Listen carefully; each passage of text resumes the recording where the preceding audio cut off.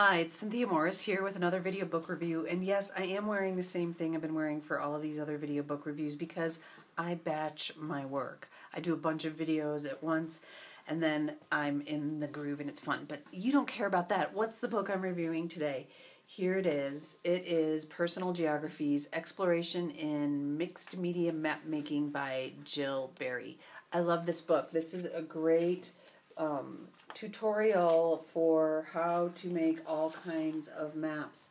It's a super fun way to think of maps. There are real maps, there are memory maps, there are channeled maps, and Jill shares all of these tutorials and images from both her maps and other people's maps to how to make them. Ooh, look, there's a Paris map! I highly recommend this book. There are 20 mixed media map projects you can try.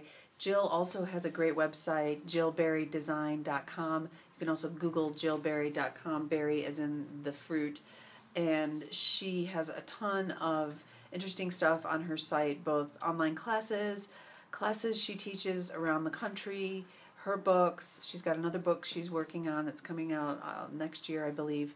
So Jill Berry is just one of the most cool, creative people that you ever want to encounter to give you some ideas and tools and structure to play with mixed media map making. So this one's called Personal Geographies. Totally fun. Highly recommend it.